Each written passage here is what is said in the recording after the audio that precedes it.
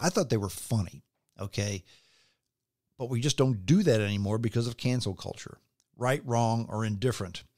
But I'm curious to see where the new Bond film goes. I'm going to be cautiously optimistic. I'm going to give it the benefit of the doubt. I will say the last several Bond films have been less than stellar. They've gotten too cerebral. James Bond should not have mommy issues. Casino Royale was very good, and they've just gotten worse and worse and worse each one they've had. I don't blame Daniel Craig for that. I blame the script writers. Maybe this one's different. I hope so. I will see it. But the whole Me Too thing has just taken a lot of fun out of life, a lot of fun out of entertainment, just a lot of fun out of the way we do things. Case in point, Urban Meyer. Now, many of you may not know who Urban Meyer is. Urban Meyer is a football coach. He was a very successful coach at, was it Florida or Florida State? I forget which, but he won a championship there, and he was a fantastic coach. He then went to Ohio State, had a lot of success there, and still loved in Ohio. I mean, he's a champion, okay? Retired a couple of years ago because he had health problems. Apparently he got better and was hired by the Jacksonville Jaguars. It's a NFL team owned by Shah Khan, who's a Southern Illinois auto parts maker, billionaire. And his team is not good. So they're thinking, you know what? We got the first round draft choice, and we're going to hire this legendary coach. So maybe, just maybe, we can start winning. Well, this week, Urban Meyer did something that nobody in the NFL ever does. He was caught in a bar doing inappropriate things with a woman who was not his wife. Many of you may have seen the videos. This was in a bar. In fact, this was not in a bar. This was the bar of a restaurant, and it was his own restaurant, what, Urban Steakhouse or something like that. It was his restaurant, okay? And the videos that have gone viral on the internet show Urban Meyer, who's pushing 60, and a young gal, I think was 24. Okay, and this young gal was, Meyer was sitting on a bar stool, and the young gal was, with his legs spread apart, the young gal was in front of him, gyrating her butt on his genitalia, and Meyer was rubbing on her butt with his hand, okay? And the NFL was just shocked. They were embarrassed. This is not the NFL. This is not what we stand for. And word on the street is they're going to fire Urban Meyer. Now, first of all, this is nothing new for anybody in the NFL. An NFL player went to a bar and got frisky with somebody who's not his wife. Friends, that's an every night occurrence with somebody in the NFL all the time. But here's the difference. Urban Meyer's the coach, of course. You're supposed to be an example, of course. But the biggest reason why they're criticizing him for this, they owe Urban Meyer a bunch of money for this long-term contract, and he's 0-4. His players have already lost confidence in him. He's a flop. He's a dud. He's not doing the job. He's not what they thought he was going to be. So my prediction is they're going to use this, I'll call it a lapse of judgment because it's the wrong way to be, okay? But this is what the NFL does. This is what ball players do, okay? Right or wrong. In fact, it's wrong. But right or wrong, that's just what they do. If Urban Meyer were 4-0, this would be a done deal. But he's not. He's 0-4. So he's probably going to lose his job, lose his contract on a morals clause. And I'll use morals in air quotes, okay? Because they just want to get out of the contract. They just don't want to pay him the money. And now the lady who was gyrating her buttocks against Urban Meyer, she's afraid she's going to get fired because she's on the internet too, and she works for a public relations firm, a marketing firm. Well, the dirty little secret is, and I think this is unrelated from everything I can tell from the articles I've read. She works for a marketing firm who also works for Meyer's restaurant. Okay. But the firm has said, look, this is a good gal. We're not going to fire her. And she's upset about it. She's a 24-year-old gal who was gyrating herself against a almost 60-year-old man. Now, if this guy were the garbage man, she'd have never done it. But it was Urban Meyer. Why was this gal gyrating herself against Urban Meyer? Because he's a famous guy. Was she gold digging? No. But she wanted to tell all her friends, oh, look at me and Urban Meyer. Oh, boy. Okay. So she got her way, and now things are going south, and she's crying, boo-hoo-hoo, look at me. I did this and I did that, but now somebody saw me. Well, you're in a public place. Everybody has a cell phone. You love filming that type of thing. The whole Me Too movement has made her into a victim. And she's not a victim. She's a gal who wanted to get frisky with a married man who's famous. And Meyer is a famous guy who wanted to see what it would be like to get frisky with somebody who's young enough to be his daughter. It's as simple as that. There's no sexism here. There's no Me Too here. It's very simple. Women have a certain advantage over men. Sometimes men have a certain advantage over women. But attractive women have an advantage over not so attractive women. Now, here's where some of you folks, your jaws are going to drop, and you're going to think, what the heck is he saying now? And here's what I mean.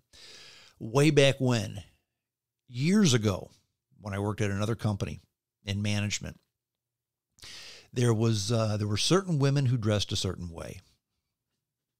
And some of them were very attractive. Some of them, not so much. So the managers all had a meeting.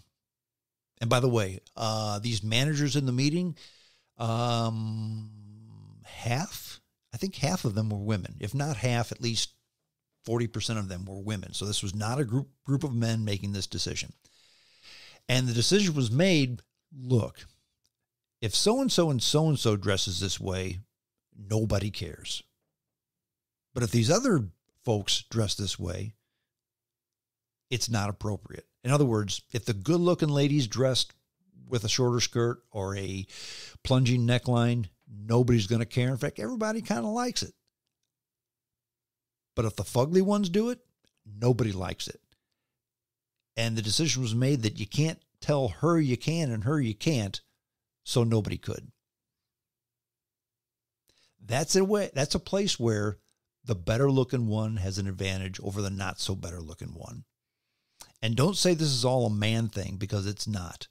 Women are more catty than men when it comes to this stuff.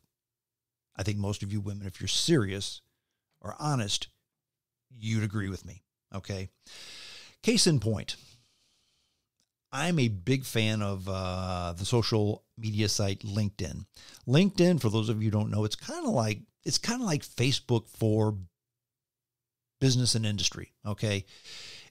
It's not so much gossip and silliness and show me pictures of your cat, but it's a whole lot of this is our stuff, this is what we do, here's our application, and you network with people who are in your field, okay? And I post quite often on my LinkedIn site some of the products that we do and applications and how people in the industry can benefit from our product. It's that type of thing, okay?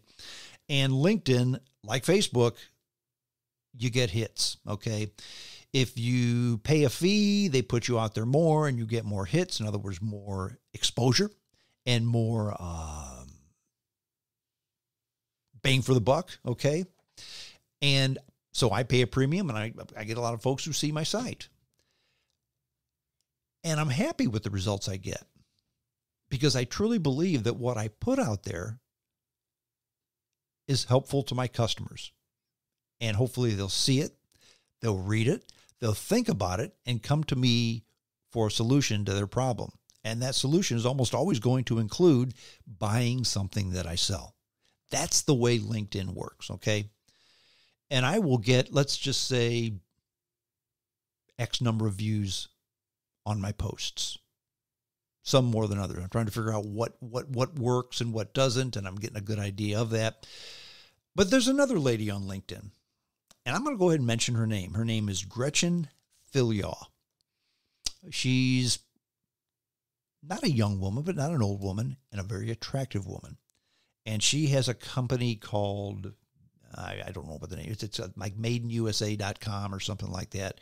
And her thing is she goes around to trade shows and businesses and basically just posts pictures of her with stuff and says, yes, Made in USA, we love it. Yes, we love these people. Yes, these people are wonderful.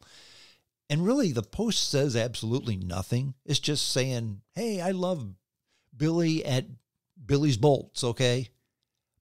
And here's a picture of Gretchen with enormous cans, nice legs, in a tight dress, sometimes low cut, smiling in front of Billy from Billy's Bolts.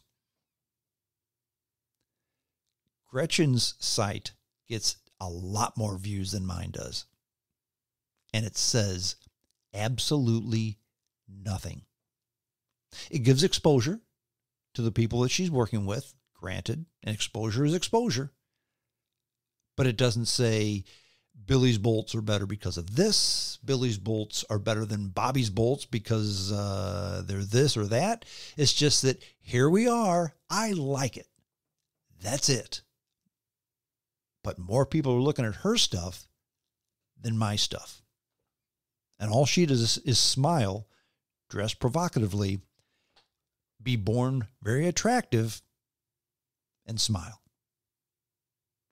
Friends, I can't do that because nobody wants to see my picture on my LinkedIn page, okay? Because there's nothing for me to see. I'll show my products because my products are better looking than me and people can actually use my products. Now, if it sounds like sour grapes, it's not. I will say that, you know what? She has a arrow in her quiver that I do not have, okay? And she's taking advantage of it. I do not fault her for doing it. I'm not jealous of her. In fact, I'm just saying, look, she can, I can't. Good for her. Congratulations to her, by the way, because she's able to take advantage of that and get views and do things for her customers. And I have to think she's making a good living at it. Good for her. But I can't do that. I just can't because of what I look like. Now, if you look at the comments on her LinkedIn page, they'll say, oh, such a nice picture. You're beautiful inside and out. Oh, I love the pictures. And you know that a lot of those guys, and it's almost all men who post on her site, by the way, who comment on her site, I should say. You will never say something that says, wow, great cans. But that's what they're thinking. That's the dirty little secret about sexism. That's the dirty little secret about the whole Me Too thing. Because the whole Me Too thing, it draws a, not black or white, but everything is beige. You can look, but you can't stare. Or maybe you can stare, but don't oogle. Or maybe you can oogle, but don't touch. Or maybe you can touch, but you can't grope. The line is moved. And like I said, if you go right up to the line, if you go right up to the perceived line, you're wonderful. If you go past it, you're sexist and you're canceled. If you don't go up to it, you're obviously gay. Many of you listening to this will say, right on, Strong. You've said it. Nobody else will. And it's absolutely true. Others will say, What in God's name is he saying? This guy's off the charts. He's horrible. And again, as I said at the beginning of this essay, my intent is not to hurt